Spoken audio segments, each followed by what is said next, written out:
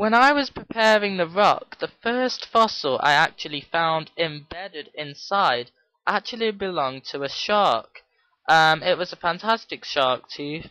Um, a part of it was missing, but it was still amazing to find that embedded in the rock.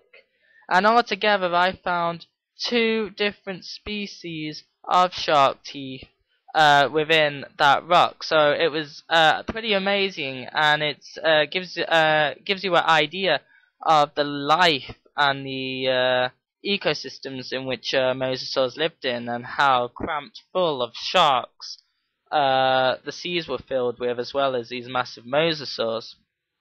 Now, the obvious fossil I managed to find in the rock, of course, was that massive mosasaur tooth, and it was pretty amazing. It is the most blade-like mosasaur tooth I have now, but it's still pretty robust, so it's a pretty awesome fossil to actually have. I'm very pleased with that.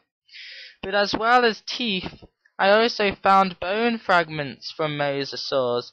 I found pieces from the vertebra of mosasaurs, and what was interesting is these pieces were actually broken, so maybe they were actually bitten and chewed on by other mosasaurs.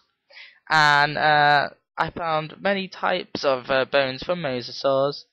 I found pieces from vertebrae. I found more mosasaur teeth, but much smaller. And I also found what would seem like a rib. So it was a really amazing find. Some amazing fossils inside that rock, and it was just amazing being able to look inside the past.